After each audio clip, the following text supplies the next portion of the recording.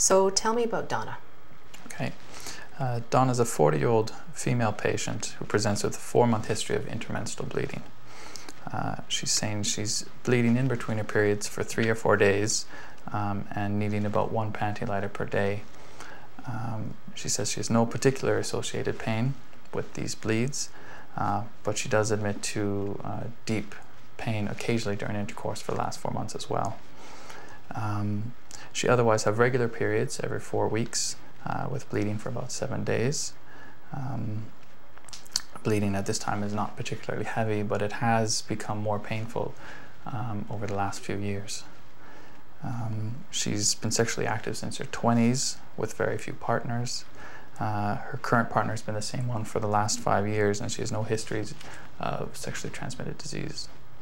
They're currently using condoms and not wanting a family at this point, and she's never taken any contraception in the past.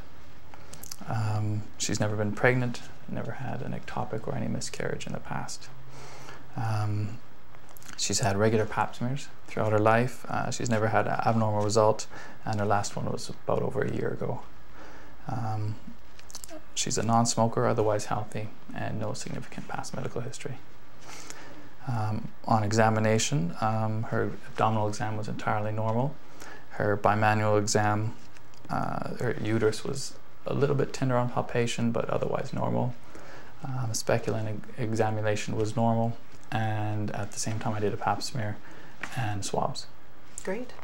So my differential at this time would be DUB, would be endometriosis, and maybe the presence of a fibroid or a polyp. So going through the differentials, a DUB would be quite common, but it's kind of a diagnosis of exclusion, so I have to rule out other causes first. Endometriosis can occur at this age. You can have the intermenstrual spotting as well as the bleeding. Painful intercourse, as well as no, I think that's about it for endometriosis. And pain during your periods. Pain during periods. Yeah. As well, a polyp or fibroid can also have deep dyspareunia, as well as the bleeding or spotting during periods. Great. Or in between periods. Okay. Do you think there's any other diagnoses you'd have on that list? I guess my only other one would be adenomyosis, if you thought about that. Okay. I don't know that much about it. It wasn't on my list anyways. Okay. Okay. So as far as management, we had discussed her symptoms and her problems together, and we thought we would send her for a pelvic ultrasound. We'll do a CBC just to see how much blood has been lost.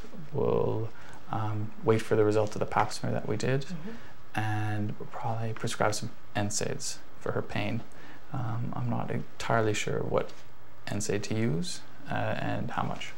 Okay, well, we can discuss that with her when we go back in. Okay.